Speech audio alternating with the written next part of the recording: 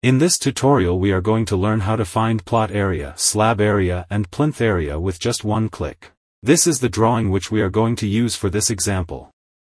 This is a plot boundary. We can see here it's defined in layer also. This is slab area line. This is the plinth area, also called as carpet area.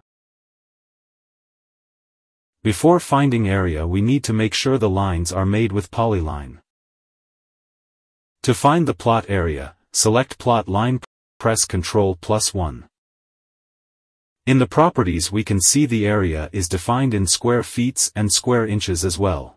Area is 2576 square feet. Double-click on text and add the area details.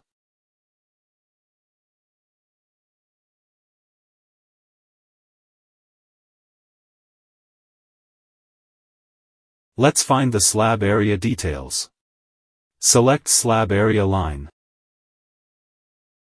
Area is 1436 square feet.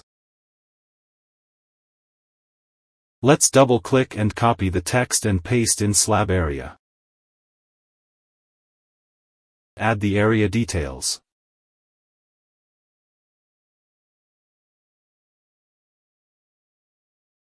Let's find the plinth area. We can see the plinth area is not a closed boundary. We will use area command. Type AA, press enter.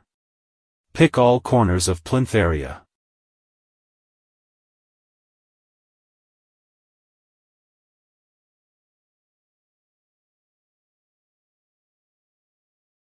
Press enter.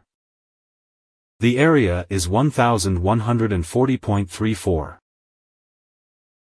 Double-click on text and add the area details.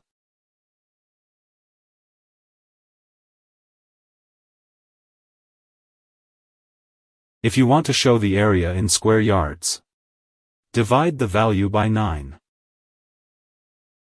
Open calculator.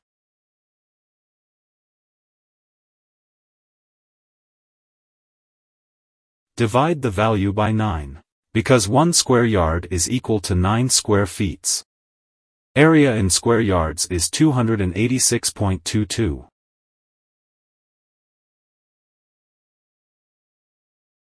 That's it from this tutorial. See you all with other interesting video. Thanks for watching.